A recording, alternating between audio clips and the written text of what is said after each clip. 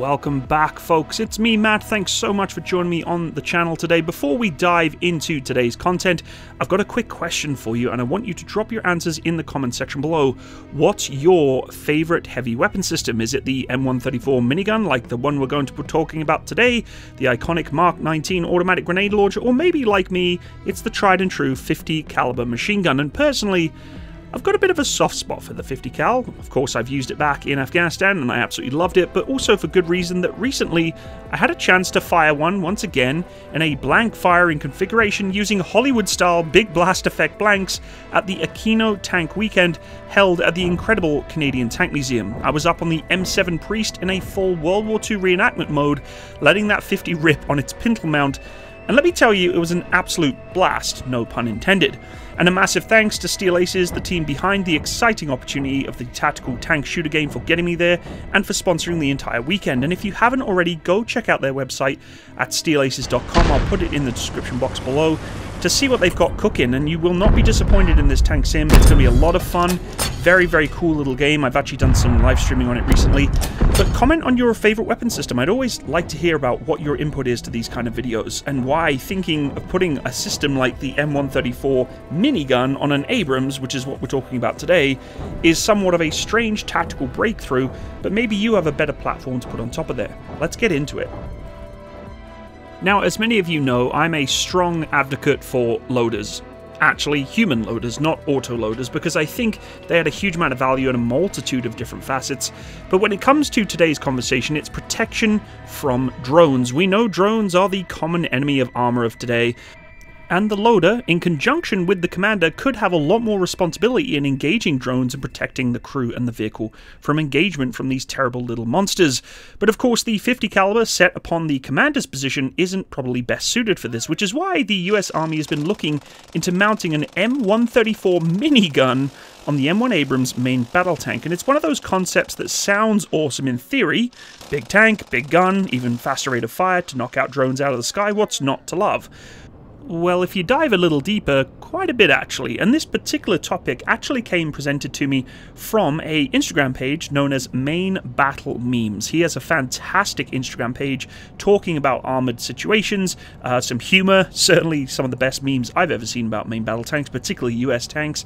He is not a big fan of Challenger 2, but we actually get along really well. He's going to be making some content for me in the near future in YouTube Shorts, because I'm really bad at them, and he actually just recently made one on a manual loader, speed loading the 120, which was really cool. But he actually identified that this is a bit of a problem with the M134 minigun on top of this platform, and as cool as it looks to see a rotary gun spinning on top of a behemoth like the Abrams, there are a number of practical, tactical, and technical reasons why this setup just might not be the best move, and he actually shared this on his Instagram page, which is why I want to dive into it. So we really do, though, need to acknowledge that elephant in the room, that drones are changing warfare for tanks, full stop. From Ukraine to the Middle East, we're seeing $500 consumer drones with DIY explosives, disabling or even destroying multi-million-dollar combat vehicles. The threat is persistent, mobile, and in many cases very difficult to detect or track until it's already too late. So how do you defend a main battle tank which wasn't originally designed to fight these tiny flying threats in the air? Well, of course, most solutions nowadays are a layered air defense system with specialist platforms nearby. But that's not always feasible, so the logic goes, well, why not give the tank itself a weapon capable of engaging these targets directly? Enter the M134 Minigun, a 7.62mm electrically driven rotary machine gun, firing up to 6,000 rounds per minute. It's fast, it's very suppressive, and it's proven in a door gunner role on helicopters and some vehicles. Slap it on a tank and suddenly you've got a high-volume air defense system that's right where the fight is. Well, in theory. But let's take a closer look at where this thing is mounted. The loader's hatch. This is already one of the most compromised positions on the Abrams in terms of visibility. The turret is cluttered with periscopes, comms gears, GPS receivers, armor packages, and in some cases additional RWS systems. CITV is also there, or Commander's Independent Thermal Viewer. There's a lot of things getting in the way, completely obscuring the visibility of the loader to even use a system like this.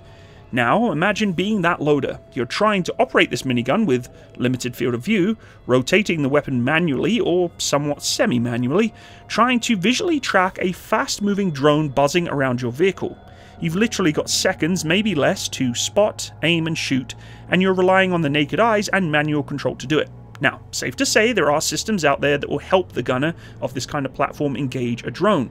For instance, Trijicon have made a specific red dot mount, which you're seeing on screen right now, which looks really capable. And honestly, it'd be really nice to have in maybe use of a dismounted role, maybe for the commander, replacing that 50 cal. But you're exposed. There is so much exposure to a drone or potentially snipers or infantry that are dismounted around this area, or particularly artillery, or the drone itself. You're standing half out of the hatch during an active engagement, staring into the sky with a giant rotary gun in front of you. It's not small, nor is the 50 cal, but the rotary is actually supposed to be compact, but it's still fairly beefy. Now, if the drone is explosive, and of course many are, it's likely targeting your vehicle with the intention to kill it.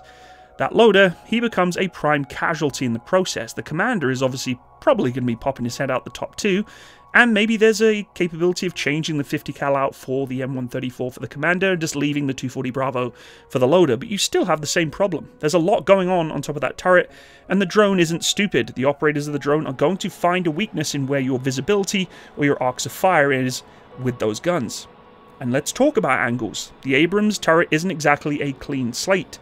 Between the commander's independent thermal viewer and remotely operated weapon stations, armoured side boxes, spare road wheels, other kit on the back there, typically loaded onto the deployed Abrams, there's all sorts of gear.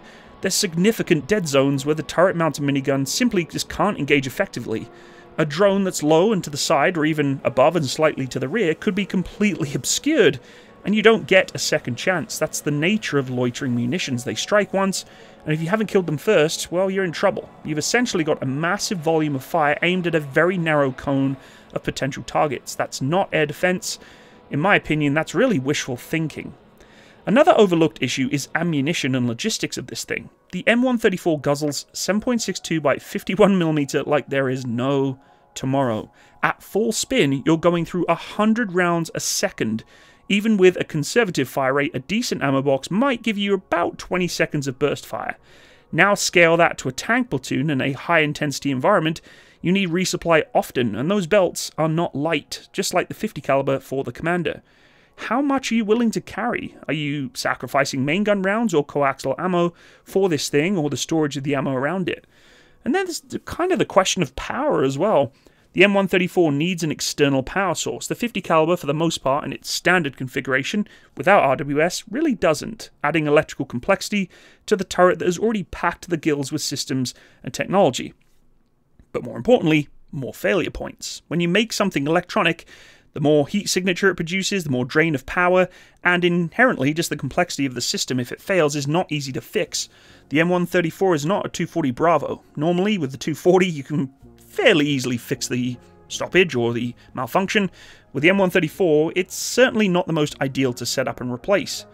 Now, let's talk about some alternatives though. The M134 has its place. It's great for helicopters and suppression roles in convoy protection. I'm not saying that the M134 would not be useful for the main battle tank or the Abrams in general, but on top of the tank I would find it's fairly underpowered, limited in its coverage, and overly complex for what it's trying to do.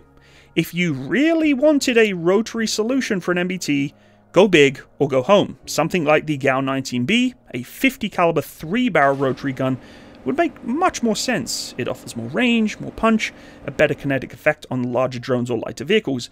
But again, not as a manually operated system. This is where the RWS comes into play. Systems like Crows, Protector, or even fully autonomous drone intercept systems are being tested by countries like Israel and South Korea.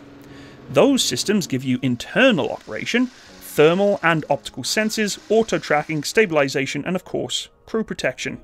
Now, if the US Army is serious about protecting its tanks from drones, then they need to look at integrating these kind of systems and not strapping a Vietnam-era rotary gun on top of its Abrams like it's an A-team upgrade.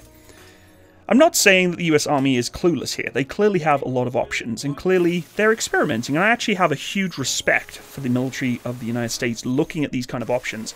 It's truly Americanized. I love it. I love that they're trying to put a minigun on top of an Abrams. There's nothing cooler.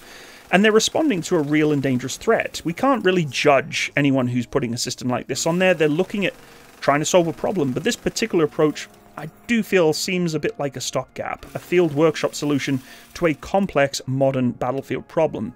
You can't rely on visual tracking and manual gunnery using a red dot to defend a $10 million tank from a $500 to $1,000 set-up drone. That's not tactics, that's really, in my opinion, a bit of desperation. If the minigun mount is a placeholder for future RWS, then fair enough, but as it stands right now, it's tactically ineffective, logistically messy, and operationally quite dangerous. There's nothing worse than you potentially not paying attention to where that drone's going and spraying 1,000 rounds a second into the back of another Abrams, or an Abrams that's kind of being supported in its own role shooting back at you. So those are my thoughts, folks. The M134 on an Abrams, very cool visual, terrible practical application. And at least in its current form, maybe they're going to create some changes or some upgrades to the platform so that it can be used in an RWS configuration for the loader or the commander, but I do not think it's suited for drones. I personally think they need to design something of a shotgun configuration that spreads a huge blast wave of multiple ball bearings, almost like a claymore gun, at drones that are coming in. But I'd love to let you see what you think of this in the comments section. Would a 50 caliber rotary make much more sense? Maybe it could be used as a engagement of other vehicles as well as small drones? Is this just the beginning, though, of integrating more air defense systems directly onto armor? If you enjoy this kind of critical analysis, make sure you hit the like button and let me know what your thoughts are. And of course, if you're new to the channel, subscribe. You can check out my other videos on modern vehicle upgrades, battlefield adaptations, and defense innovation throughout all of my content. And thank you so much for watching, and I will see you on the next one. All the best, folks. Bye-bye.